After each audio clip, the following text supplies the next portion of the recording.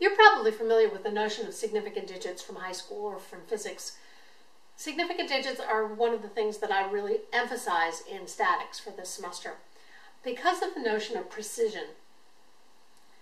As you've gone along, somebody no doubt mentioned to you that you can only know your answer to the precision that the information is given to you. So if somebody measured how long something was with a ruler, you're probably only going to get it to plus or minus an eighth of an inch, maybe a 1/16 of an inch. That's your accuracy. Anything you do with that number past there is not going to be any more accurate than the inputs you put in.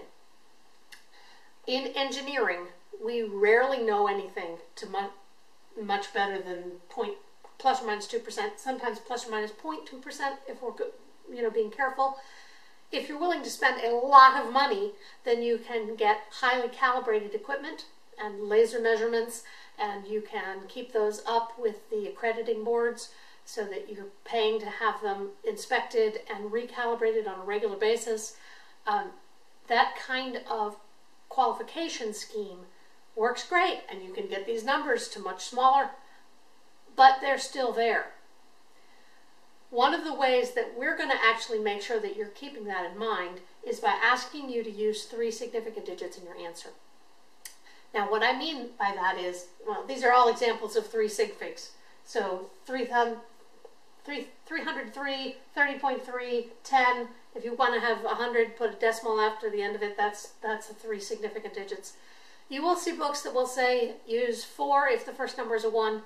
I don't think we need to get that complicated. All I want you to do is use 3 all the time.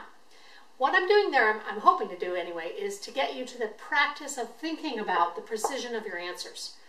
If you're not in the practice of actually thinking about it, then you're not even likely to ask the question, where did this number come from? And in a way, the textbook learning that you're going to be doing for the first bit of your engineering career is a terrible way to actually start you with that, because you're not going out into the field to take the measurements. I'm giving them to you in a problem.